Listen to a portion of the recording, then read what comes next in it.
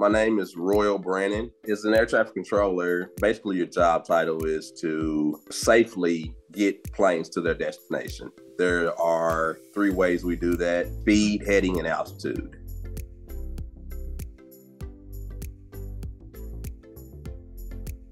There are 3 types of air traffic controllers. You've got a tower controller, terminal controller, and an en route controller. In the tower, you basically have 4 different sections there: data control, clearance delivery, ground control, and local control. Data, you're getting all of the flight data, basically. Let's say we're going from Oklahoma to Florida. You need to get all the data en route for the pilots. That's what data control is. When you have clearance control, they're basically getting the clearance to take off. Ground control, it's really like a highway on the ground. So let's say you're sitting in the tower, you're looking down, and what you want to do is safely maneuver them to the runway or taxi them to the terminal safely, whether they're taking off or landing. Local control, when the plane takes off, they've got maybe 50 to 100 miles of airway that they are in charge of. Terminal is the next phase of air traffic control. Now that is gonna be a designated airspace where you're gonna go to your next destination, which is en route. En route is basically, let's say we are driving from, again, Oklahoma to Florida. While you're en route, you have to stay within the guidelines, whether it's speed, whether it's altitude, whether it's heading. Anything can come up en route. So these planes, when you look up in the sky, they're not just doing what they want to do. They're getting handed off from whether it's tower, whether it's terminal, or whether it's en route. They're getting handed off to these different facilities. Typical work day for an en route controller is when you come in, you get briefed on what's going on, you get briefed on what planes you have in your airspace, and from there, you sit and look at the radar and control the traffic.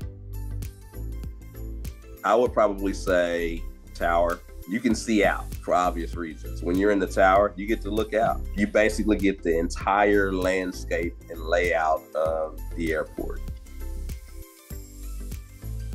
I worked at the Federal Aviation Administration, well, a lot of people call it FAA. I worked there for about 7 to 10 years, and during that time, realized, you know what, I think this is something that I might want to do. In that 7 to 10 years, I kind of got my feet wet a little bit with air traffic control.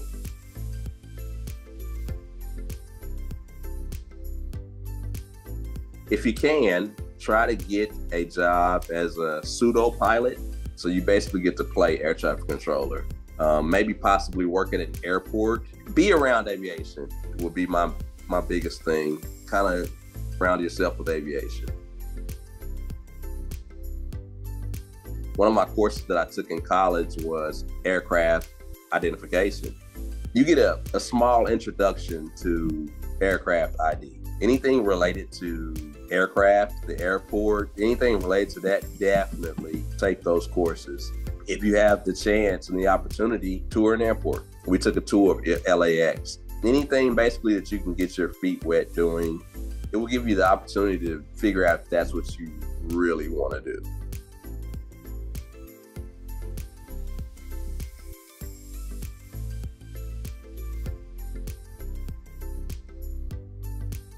I have a degree in aviation science. And with that degree, that's basically the prerequisite to becoming an air traffic controller. OU actually offers that program. I think they are certified now.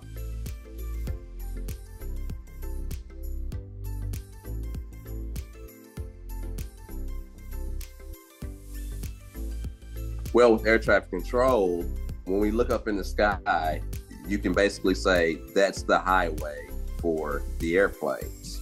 Most planes, now there's some, the reason why I say most planes, there's some that they get up and they fly for recreation and they're getting flight hours. The pilots, they're getting flight hours. When they take off, they come back to the same airport. But most planes have a destination that they're going to. So when we look in the sky, It's like a highway for the planes. In this example, let's say we have American 500 and we have Delta 400. Say American 500 is heading northeast. So American 500 is going northeast. So we have Delta 400 going northwest. They're on the same path, same speed, and same altitude. At some point, their path will intersect. And with their path intersecting, that's where the air traffic controller comes in, and we have to figure out a creative way to separate those aircraft. If they continue on that trajectory, it's going to be a collision. But if we can separate them effectively, it's going to make an X like that. Whether Delta 400 crosses over American 500 or whether American 500 crosses over Delta 400. For this example, we'll say Delta 400 descend and maintain 4,000. What I've told Delta 400 to do is descend and maintain 4,000. I'm also telling Delta 400 to slow down. And I tell Delta 400 descend and maintain 4,000, reduce speed to 230 knots. Well, I've instantly changed that trajectory and that path. They're still going to cross, but they're going to cross at a safe distance.